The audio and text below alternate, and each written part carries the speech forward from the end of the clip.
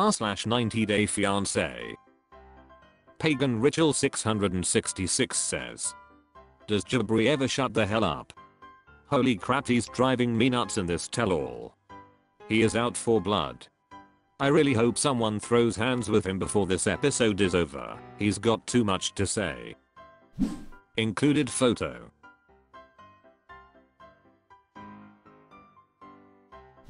Shelter Conscious 4124 says, don't worry, Spackles gets his vagina handed to him.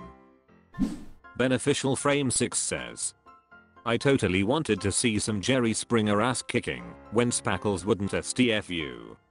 I was thinking, hey Patrick, with your big good for nothing show muscles, get up step to this punk talking about your brother on TV. What a dick. But my money was 100% on Boston John if it went down. Just saying. K_car00 says, OMG, I know it was ridiculous. 5 minutes in I'm wondering what he's so angry about. It's so obvious now he was mad about him and Mana not being picked for he or Pillow Talk. By Lil and Sheeda on he, literally everyone else on Pillow Talk. Just goes to show how popular their story was. He wanted to go out with a bang, I'm guessing. Pretty Part 8142 says, see the happiness in our souls and let the light consume you with dollars and cents sparkles. Garden_Guru 75 says, shut yappy hole Spackles. Diunelo says, Jibri is trying to get his own spin-off. At the way it is going, he will shoot himself in the foot, making viewers hating him even more. Lynn Carb says, nope. He never shuts up, and neither does his suit. OK Wedding 4654 says, he was probably just mad that he wasn't brought back for Happily Ever After or Pillow Talk, so he took it out on the cast. Kraskchick81 says, just wait for John. Blue 10 Speed says, you'll likely won't see him on the show again. The producer said somewhere that they got more feedback about him and Mana than anyone else in the history of the show, that viewers never want to see him again. Christian Wilmanx says, he's a little diva. r/90DayFiance. V0L4Till3 says, what is wrong with these people on 90 Days Fiance? I started watching 90 Day Fiance before the 90 days, and I don't understand why the cast always go for playboys/playgirls and people out of their leagues, and try to make them be settled down and play husband or wife when they are at their peak for physical attractiveness and peak desire to be up and about. It doesn't make sense. How do they expect any other outcome besides disappointment? They cast are always more older and have been married and divorced with kids multiple times, and they want a young hot attractive party goth partner to settle down and play husband and wife. Brad1219 says, midlife crisis maybe lol. Tato Indy says, you must be new here. Welcome friend. It only gets more frustrating and exhausting, but it's worth it. Trash Sash says, shut up and keep watching. Haha, trust me, there are waiting bigger questions for you. Enjoy. r/90DayFiance. Kafilova0101 says, what show is the best and most interesting to watch? Hi, so I have seen snippets of the show all the time, but finally had time to sit and watch one, and I picked 90 Day Fiance before the 90 Days Season 5, and I loved it. All the people in that show I know of, and I just started Happily Ever After Season 7, but I know which is best and where I should start or what to do. I love Before the 90 Days, but should I start watching the original 90 Day Fiance or what? PLS comment and help, and on which seasons and show is your favorite? When Skirrels Fry says, I'd start with the classic from season 1 honestly. Then start the other way from season 1. I think 2 is pretty good compared to other offshoots. r/90DayFiance. Phineas Bezach says. 90DE, this season cold bean and ML. Sean Robinson will need to lower from the rafters both a rabbit Larissa and a 70s-style-discotheque blow up doll to fill up the 4th hour. That's the only way I'm enduring 4 GD tell-alls. Get real. Biagralby says. TLC thinks more is better.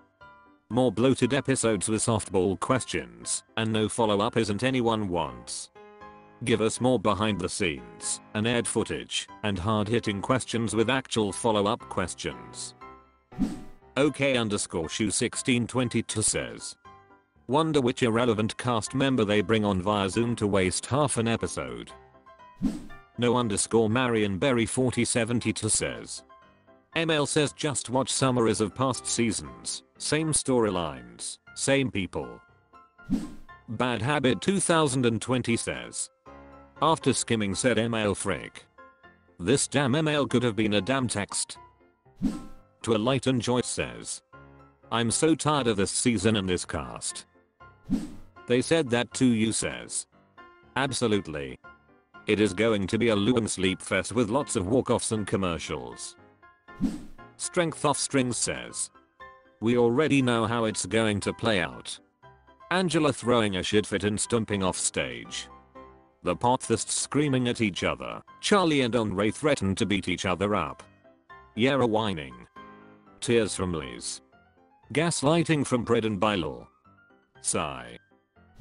Ontifalala says. I hope the rabbit Larissa tears a Debbie blow up to pieces. Excuse me, I mean blowy a pea. Interesting Many 509 says. Preview shows Angylosaurus once again throwing her considerable weight around. When did a say that says. An email that I would have sent directly to the spam file. r/90DayFiance. Brett Nurse says. Rewatching season 5 for the Molly and Lewis moments. It's so funny to me to see how they were at the beginning compared to how things ended. Also, it makes me really interested to find out more about whatever went into making Lewis the way he is lol. I feel like has a character from a really interesting book, but I don't know what it's about yet. I've also enjoyed the Dave and Annie segments. I didn't really watch them before, but watching them has been interesting too. Actually, the more that I watch it, I'm appreciating the cast selection. I've binge watched this show just zoning out doing other stuff. It's only during the recent seasons of the various spin-offs that I've started paying attention. Expedition Amber says. Lewis drove her absolutely nuts. His behavior, I think, made her go a little crazy. I feel bad for her. He was off his rocker too. Old Set 5889 says. Dave and Anna's segments stressed me out, especially the relationship between Annie and his family. There was a lot of stubborn energy coming from both sides, where his family claimed to be welcoming, but didn't go out of their way, and she didn't try to encourage interaction either as she hid in her phone, and then the money and living issues really began to arise. However, I did notice that some of the pillow talk seasons had to be happening in the midst of all the drama, and they seemed perfectly happy and cute, so I think there may have been some manufacturing there, and I like them together overall. Molly and Lewis, good. Lord.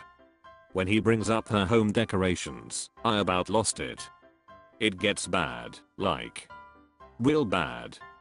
His interactions with her daughters, and then when he pulled away and became belligerent. To be honest, unless it was just that they fell apart naturally and TLC manufactured the extra drama, there was no clear trigger or tipping point for his change in behavior.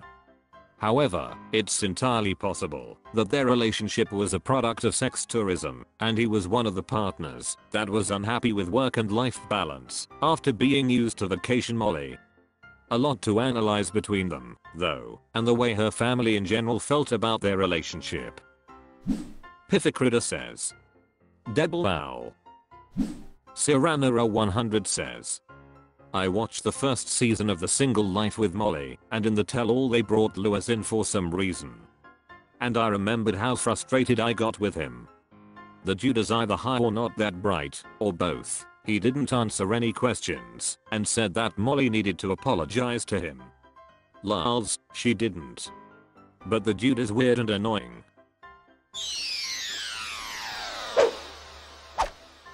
That's all for this video. Was it good? I know not, for I'm a robot. Thank you for watching. Please subscribe. This video is the product of an automated process.